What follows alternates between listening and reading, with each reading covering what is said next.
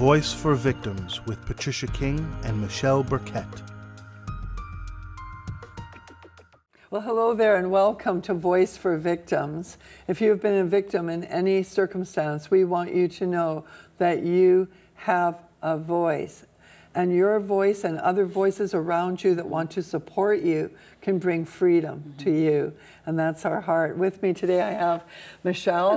Hello. Burkett is the director, actually, for Voice for Victims.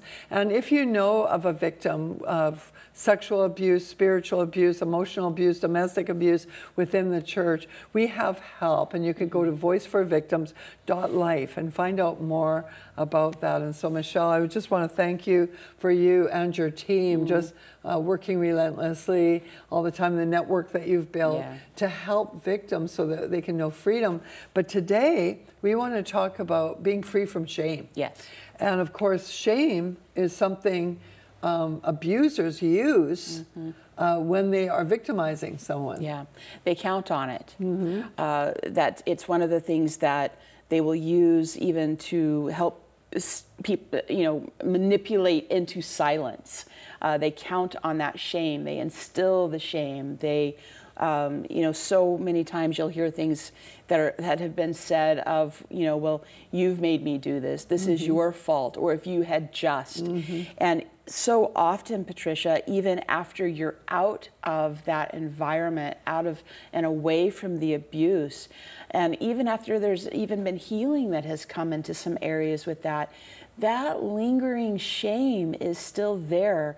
And when we talk about voice for victims, this is not the voice that we want you to hear. This is not the voice that we want to be speaking to you, that voice of shame. No way. And through the blood of Jesus and because of who he is and his grace, Hebrews 9 talks to us about how that blood is able to erase every place of shame in our conscience, everything that we carry, that there is a freedom that comes because of Christ. And those are not the things that he wants us to continue to carry.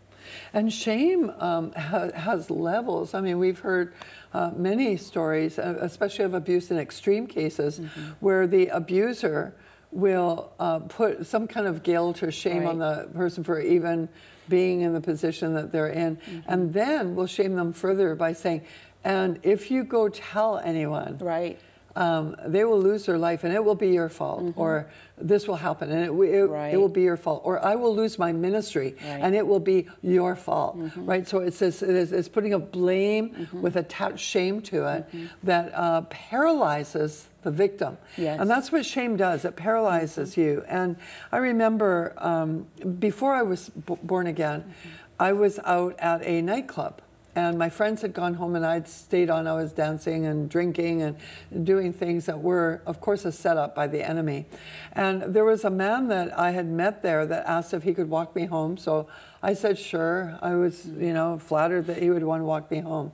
And when he walked me home, he walked me to my door. I went to say goodnight, and he pushed his way in. And he raped me.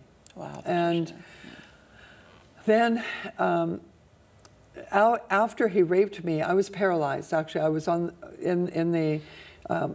was in a bathtub. He threw me into the bathtub that didn't have water in it, but he raped me in the bathtub, and I was paralyzed. I was lying there in the bathtub, paralyzed with fear.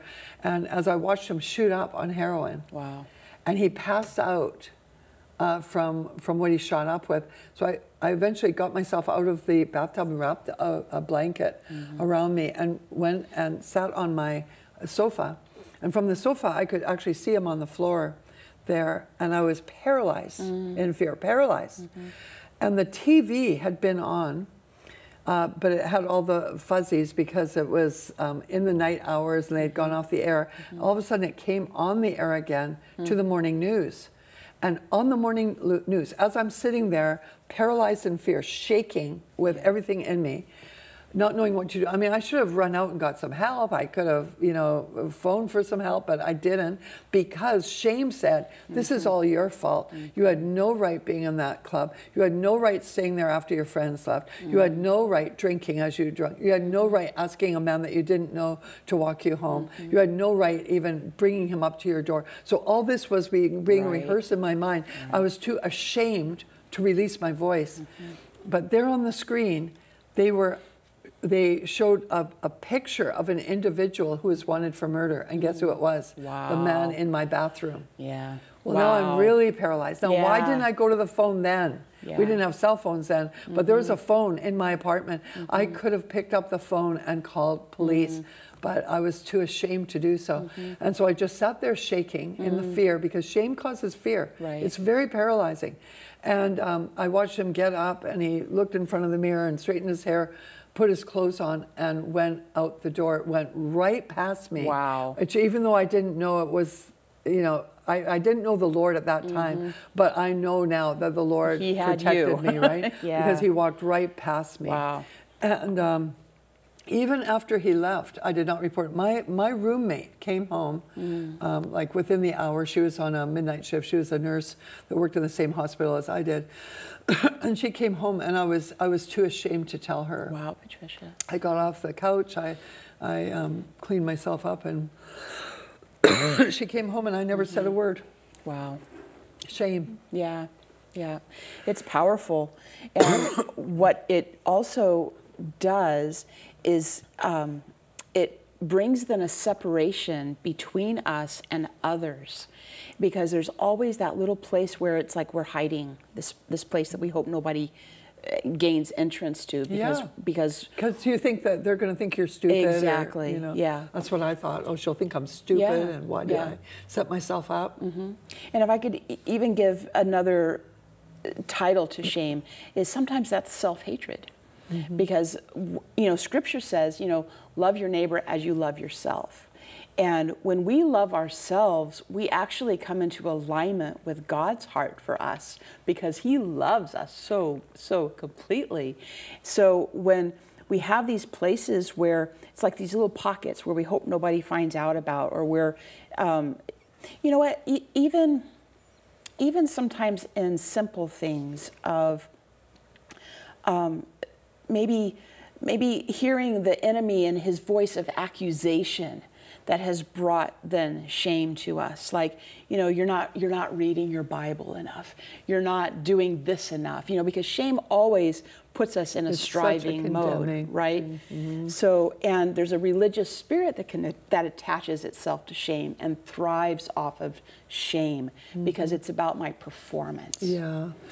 Yeah, do you know, Michelle, that 2 years after I was raped, in fact, I was raped twice in the same year. Wow, and so then it was double shame, wow, right? Yeah. But 2 years later, I didn't even realize, because you continue on with life. You know, you go to work, you continue, but your soul is in a dark place, and without even knowing it, really, you just have to do what you do to survive. Yeah.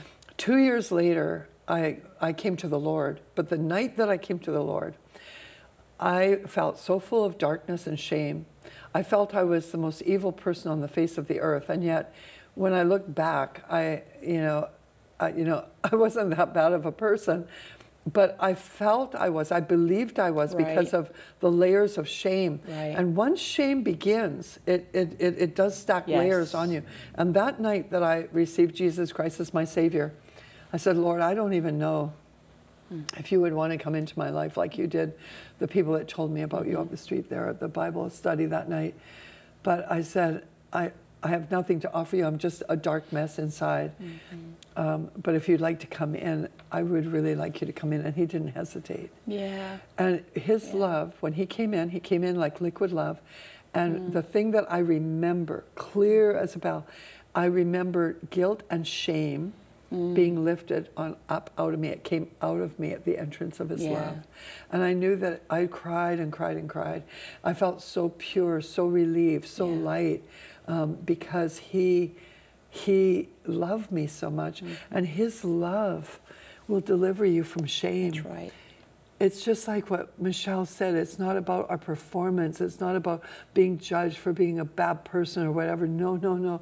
It's about his love that came to deliver you from the lies of the enemy, from the tragedies that happened to you. And if you reach out to him right now, his love will come in and deliver you from shame.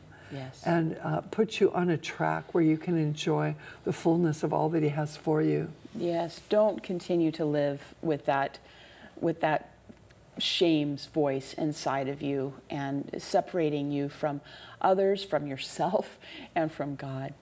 We have a special guest today. Her name is Shannon Hodges. And Shannon is a member of the Women in Ministry Network and a beautiful minister. I always really love to hear the Word of God come through Shannon. She's got a good way of presenting, and she hears the heart of God in His Word. And Shannon has written a book called Be Beautiful, and it's Be Beautiful, and it talks about discovering God, your true identity, and healing from toxic Christians. And Shannon's here today to talk to us about shame. Hey Michelle, hey Patricia, thank y'all both for having me on your program today. It's a true honor to be here, and I have such a passion and a burden regarding the subject of shame. And I want to share a little bit about my testimony and then step into some practical things that God took me through to overcome this emotion and the spirit of shame. Shame is where you feel naked, exposed, and vulnerable. It's when something happens to you or something's done to you, and or you feel like you're stupid or dumb. And all of a sudden, it's just like this shame comes over you. And for me, it was a paralyzing emotion where I just withdrew and wanted to hide. And the way I hid was I have a very bubbly and outgoing personality, and it's a gift that God's given me. But instead of using it as a gift that God's given me, I used it as a shield to hide myself from the world so that they could not see me. I did not want to be seen. And so that smile was a perfect mask to hide all of the shame. My first introduction to shame that I remember was when I was 6 years old. And from that time, it seemed like that emotion was my constant companion. But as time went on and more woundings happened through sexual trauma, then it was where I call toxic shame, where shame became my identity. I did not know anything else but shame. Shame was who I was. And with that, of course, comes that hiding. And with shame is always two buddies that like to partner up with shame, and that is fear and insecurity. And see, Satan wants to keep us trapped in fear and shame and insecurity so that we cannot go to God to be seen, and we cannot allow others in to be seen. For me, when I went to people to gain freedom and get help, I was met where my trust was breached. I was mishandled, and at one time I was just set aside. And so I was sitting there wondering, what do? I need help, but no one wants to help me. So that turned into, on top of the shame, is I'm unworthy. I'm unworthy to be free. I'm unworthy of help. And so when I thought about being seen from other people, which is intimacy, intimacy, that meant humiliation and rejection. And so from that, I didn't want to be seen. I didn't trust anybody with my heart. I didn't trust anybody to see who I really was in the struggles. And I grew up in church, and I was a Christian. I loved Jesus, but at the same time, the things that were happening in my life turned into a promiscuous lifestyle and a life of sin. And from that, I just felt hopeless, like there was no way out, and it was always a tug of war. And the thing that the Lord showed me was that a prison cell, and that I was in that prison cell. It was an old-timey type jail where my hands were braced up against the wall with chains, and then my neck, and then my feet. and it was my voice was taken from me, and I could not speak up. I needed help, but I was afraid, and I was afraid of God as well. And so Jesus, when I finally cried out, the catalyst of change for me was when my daughter left around 11 years ago, maybe 12 years ago.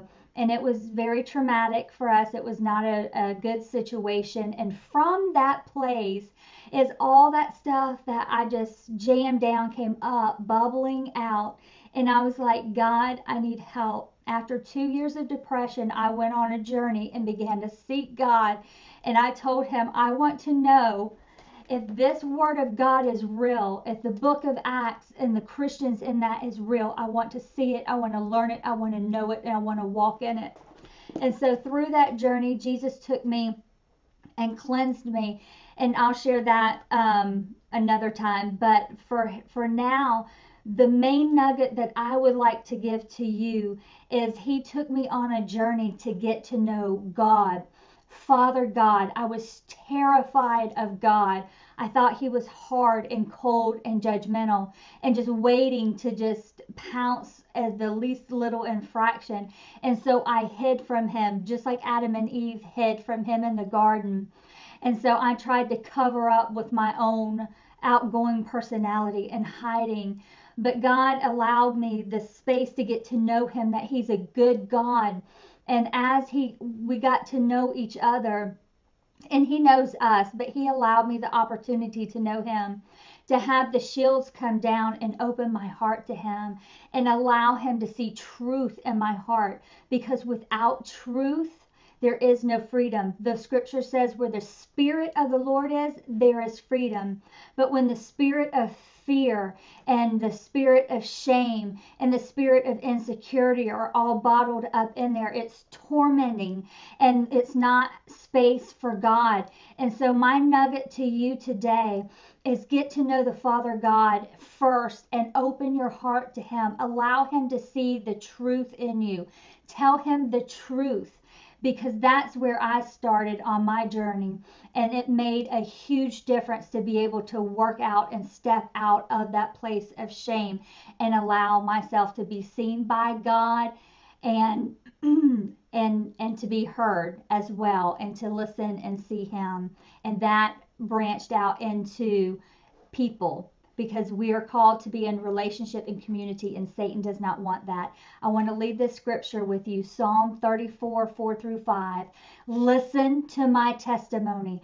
I cried to God in my distress, and he answered me. He freed me from all my fears. Gaze upon him. Join your life with his, and joy will come. Your face glistens with glory, and you'll never wear that shame face again. Back to you. Shannon, thank you so much, and for presenting to us keys and steps to walk out of that shame. And what a beautiful testimony you have. One of the things I'd like to add to those partners that come in with shame is pride.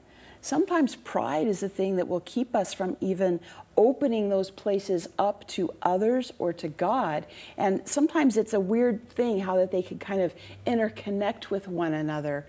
But there is something so powerful, right, Patricia, about just, before God first, right? Just saying, God, man, this is what's going on. This is what's plaguing me.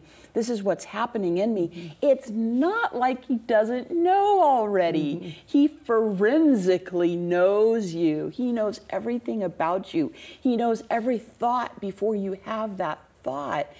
And in him, the scripture says that his truth makes us free.